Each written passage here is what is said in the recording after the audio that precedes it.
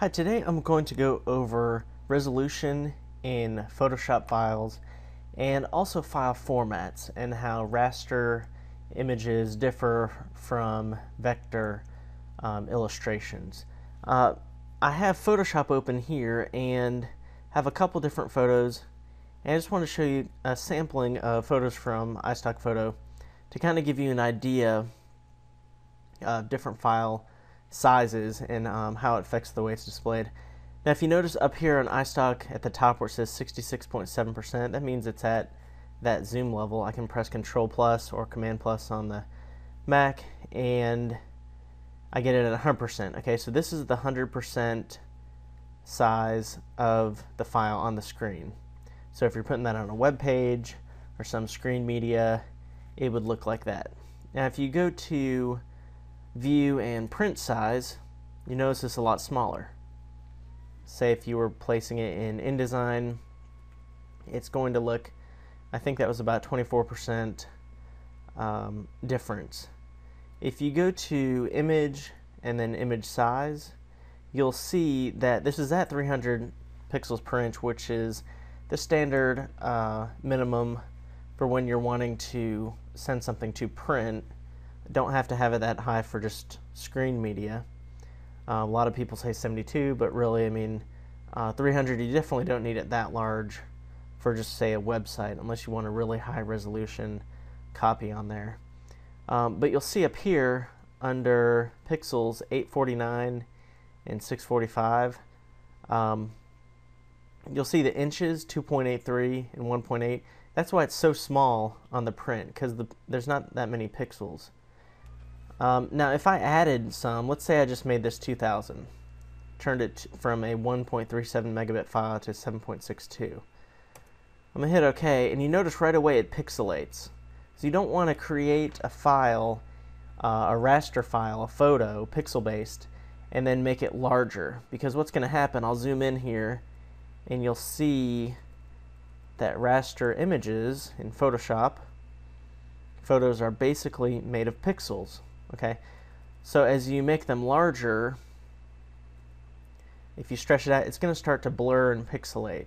Okay, so you don't want to do that. You don't want to start out at, if you go to image, then image size, start out at a lower resolution, make it larger, make a larger width or height.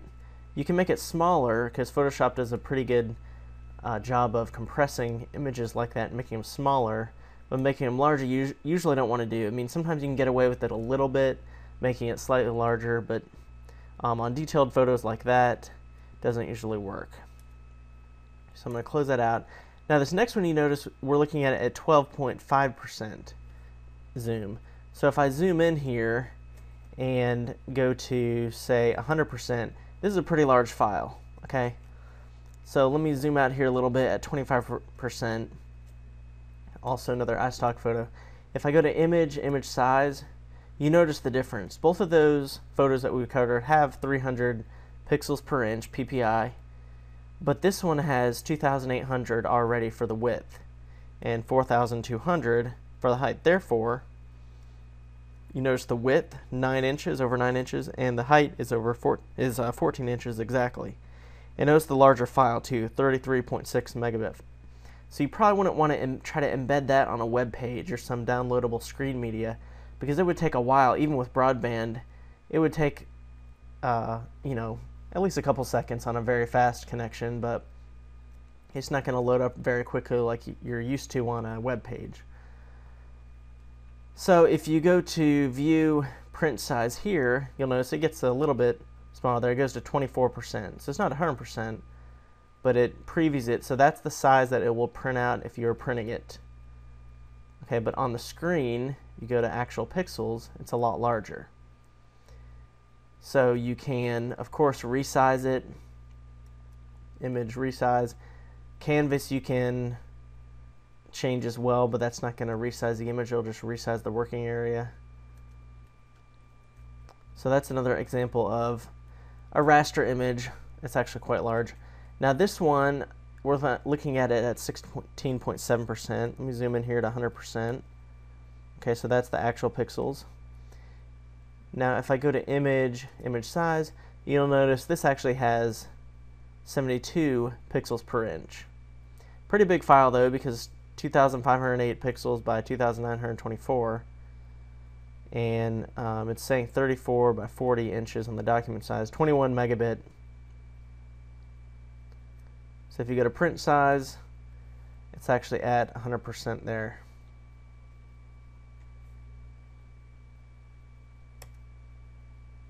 Now I open up these two because I want to show you the difference between raster images and vector illustrations. Now I have Adobe Illustrator up. Now that I'm in Adobe Illustrator, let me show you an example. This is just an illustration I created based on a photo of a street scene, okay? So you just have some light poles and whatnot. And if I zoom in, you don't lose resolution, because this is vector art. Illustrations are points, anchor points, and paths that connect them. It's mathematical formulas. It's not pixels in the same way that a photo or a raster image is pixels. Okay, we still see pixels on the screen, obviously, but as I zoom in, you'll see it doesn't lose. It doesn't start to pixelate with that kind of blocky look. Same thing would happen if I selected it all and made it larger. It wouldn't pixelate either. And this one here, I actually have a raster image in the back that I placed a trace over. But if you notice here as well, okay, kind of like a self-portrait, I have different shapes. And as I zoom in, there is no pixelation. Now you see that there is pixelation there, but that's the background image that I placed. I just went to File, Place, and placed a photo in there. So I could delete that. It's on its own layer. But the actual vector art there does not pixelate. Now I placed those. You can go to File, Place in Photoshop and place an illustration in there. But once it's in Photoshop, if you place it as pixels, you'll notice right now it's already pixelating as I zoom in. We're at 600%, 700%. So see the pixelation? It loses that kind of detail on the edge. Same thing here. Let's zoom in and show you what I mean. Okay. That's because it's a raster image. We may be thinking, why would you make anything raster if it's going to pixelate? Well, you can't really embed, say, an illustration file on a web page or on a lot of screen media. You can offer it for download, but it needs to be pixel-based, a raster image, in order to embed it on a web page, for example. Which brings us to file formats. Adobe Illustrator, of course, if you go to File, Save As, you can save it as an EPS file, you can save it as a default Illustrator file, an AI file. Now in Photoshop, you have a bunch of different options here. If you go to File, Save As, and we have PNG, but Photoshop PSD would not compress it at all. It's a larger file. That's kind of the default one. BMP doesn't have any compression either. It is a larger file though. Now GIF from CompuServe a while ago, you can have transparency in that, just like with PNG, but I've found that it's better to use that when you're doing a logo or something with kind of blocky text, because JPEGs sometimes have a little bit of artifacting. Almost looks like pixelation, but it's called artifacting on the edges. But when you have a photo, probably don't go with the GIF, the GIF there. I would say go with the JPEG. So if you go to JPEG's probably one of the most commonly used ones on the web and screen media.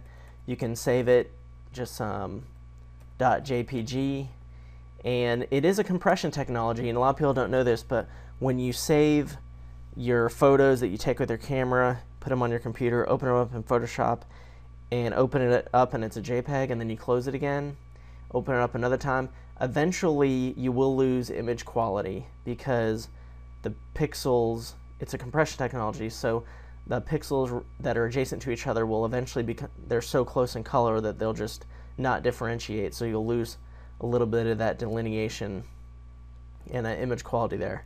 But that's different from when on a web page you're just downloading a copy of it as part of the web page that you're looking at on the browser, so it still has the original one on there. So that's the basics of resolution as far as in Photoshop and file formats. Just remember, PPI is pixels per inch. That's different from dots per inch when you're printing. So PPI, you don't have to have it as high as 300 when you're designing for the screen. there's different formats for different e-readers and different personal computing devices, and it really depends on that. But as far as websites, a lot of people point to 72 ppi, but as long as you have something that loads quickly, it should be good. Okay, thank you.